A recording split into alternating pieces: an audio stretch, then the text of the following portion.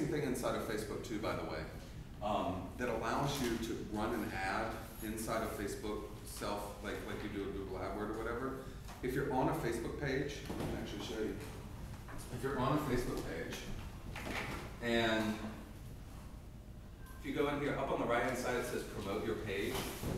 And literally, if you do this, it's inside of Facebook's ad system. So you know on the right-hand side where it says suggested links or suggested friends, you can simply go in here and it kind of builds an ad for you automatically. So this is what your ad would kind of look like.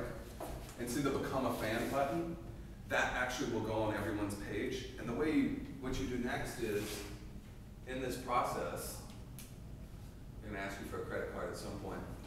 This is saying, I want to target every 18-year-old, and this is the number of people, every 18-year-old and above. So to be in Facebook, you have to be over 13.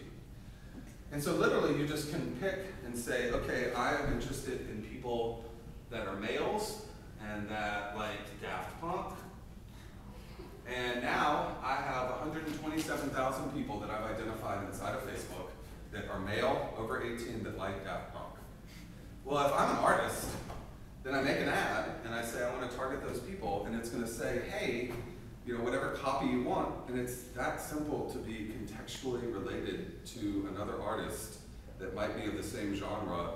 And by the way, if I want to do this, it'll now continue, and it says basically I'm going to spend $50 a day, and I'm going to get 81 people a day joining my system. And I can raise this budget and lower this budget, and I can change how I'm going to do it, always buy on a CPC basis.